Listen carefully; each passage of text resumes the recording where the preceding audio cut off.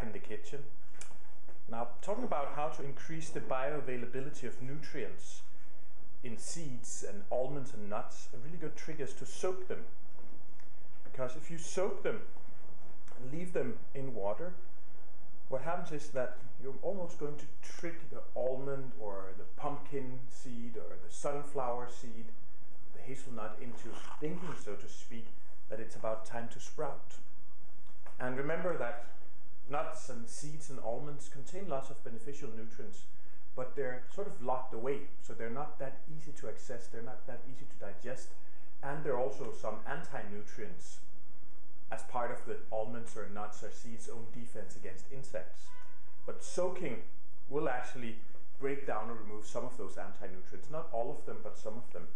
So here I have almonds, but as you can see, I also have soaked almonds, and it's quite a difference. If we were to cut into them, just to see the difference. Normal almond, soaked almond. You can see how much juicier these are. So what happens with almonds when you soak them? Now, one thing is they taste better, they actually taste sweet, but it also starts unlocking the nutrients, and some people who are mildly allergic to almonds and who cannot eat them raw can actually eat them if they've been soaked and then washed. And practically you just keep them in a covered jar in your refrigerator with enough water to cover. So here I drained them, so if I were to keep them in my refrigerator,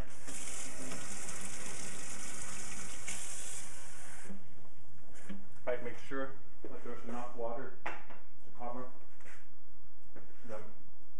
And actually almonds and other nuts and seeds can keep for up to a week that way.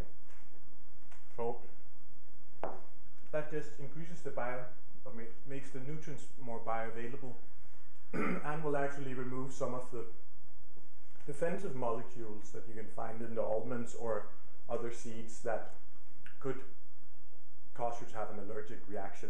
But again, if you're very allergic to almonds, soaking them will not help, but if you have a mild allergy, that would be enough. Now, of course, there are also some types of seeds that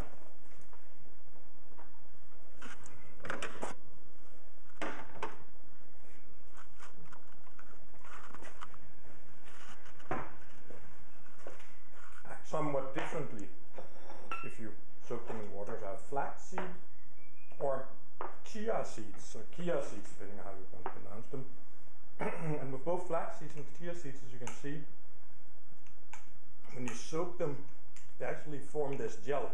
So there's all this mucilage on the outside, and if you add water, they will soak up that water and form this thick gel. So if you use this when you're baking, as an example, that would actually make whatever you're baking more. You'd add more fiber, you'd get more omega-3 fatty acids both from the chia seeds and the flax seeds.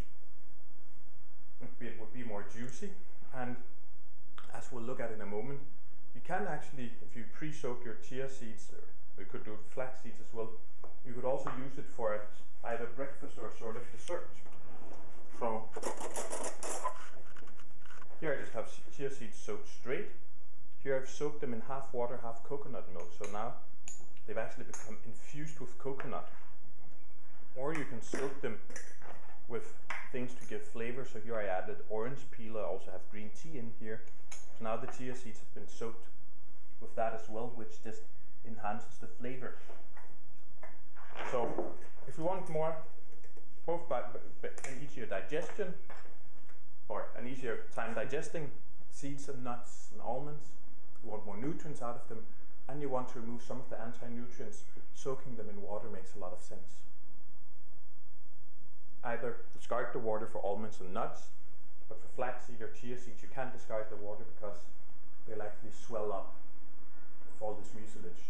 But that also can be a benefit in terms of digestion if you're constipated.